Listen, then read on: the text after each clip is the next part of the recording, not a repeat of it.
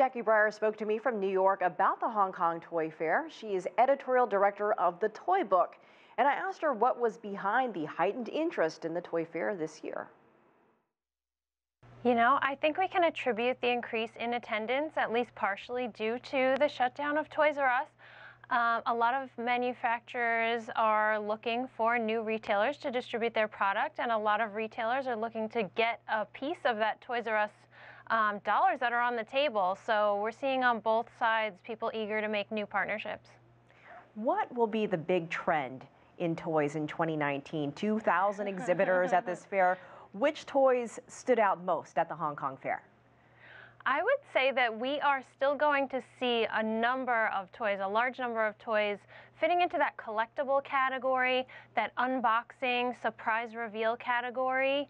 As manufacturers found such great success with it in 2018, we're still seeing a lot of that for 2019. And we're also seeing some advances in technology going into 2019, some new improved products and also some very new cool technology. I tell you what, I have an 8-year-old daughter, and she loves all the collectible, the tiny toys, and the surprises. And I want her to stay that way because electronics are also big. Do you think electronics and screens are taking over the toy industry? Are smart devices more popular now over traditional toys like stuffed animals and dolls and those sort of things? I do think where kids were, you know, when I was a kid, we were watching a lot of TV and video games were being introduced. And now kids continue to play video games, and now they have tablets and smart devices. But I do think a lot of parents are trying to limit time there and still keep a balanced toy box for their kids where they're playing with blocks and dolls and building things and using creative play and imaginative play.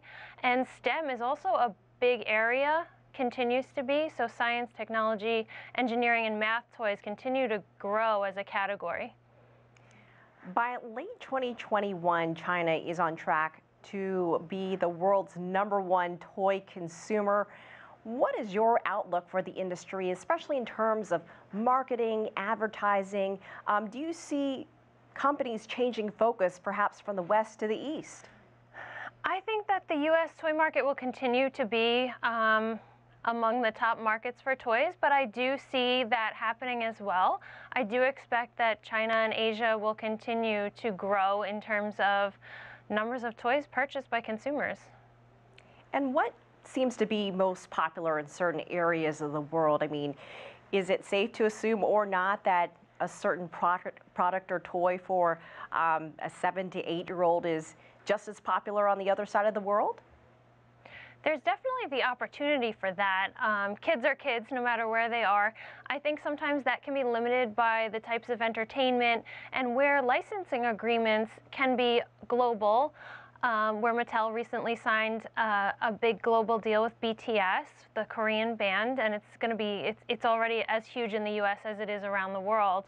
So it really depends on, you know, the trends that catch on, and with things like YouTube and the devices we were talking about, kids are, you know, trends are passing around the world much more quickly these days, and that's what's spurring trends that do travel very quickly around the world.